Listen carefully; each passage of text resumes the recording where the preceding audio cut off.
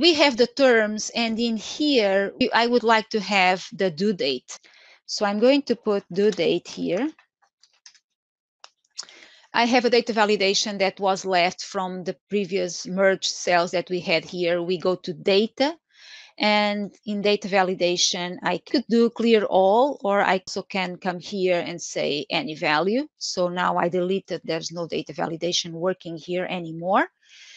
And let's look at our terms and see how I can decide on the due date. So the terms that we have, let's look into the clients.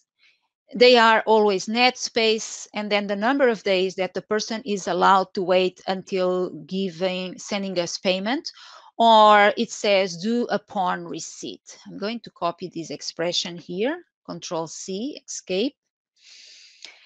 And I'm going to first, instead of the due date, I'm going to determine the number of days that this represents for the time that the person has to pay us.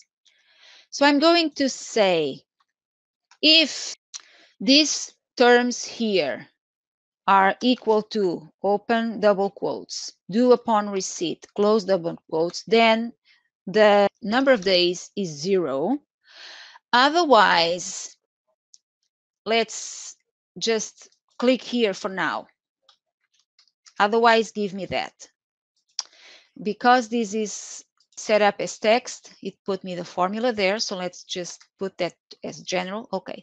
So it gave me that. What I wanted it to do is this portion, instead of saying net 30, I want it to give me just the 30. Okay. I'm going to do that formula separate here.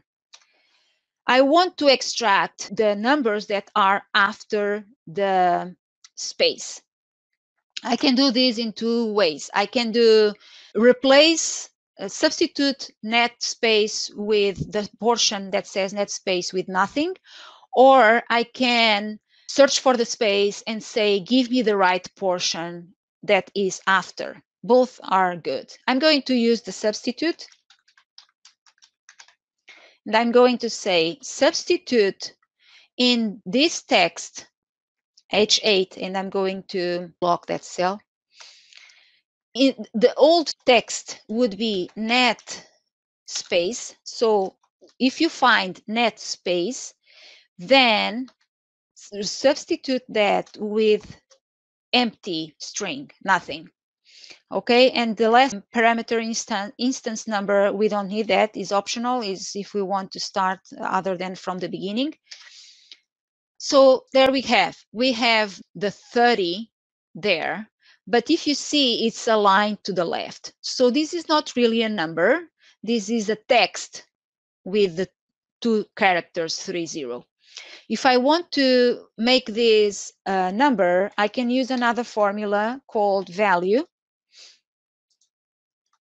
and close parentheses. Now this is a number, and it's the way I know it is that now it changed to the right. So now I can copy all this formula, Control C, and I can come here to the due date and say, if what we have here in H8 is due upon receipt, then the value is 0. Otherwise, replace this by the formula. Okay, there we go. And we are almost there. The due date is 30 days after the date of the invoice. So what I have to do is say this number of days, or I like to put it at the beginning, it's the same thing. The date of the invoice plus the number of days. So now I have the due date calculated 30 days after January 23rd, because January has 31 days, it will be February 22nd.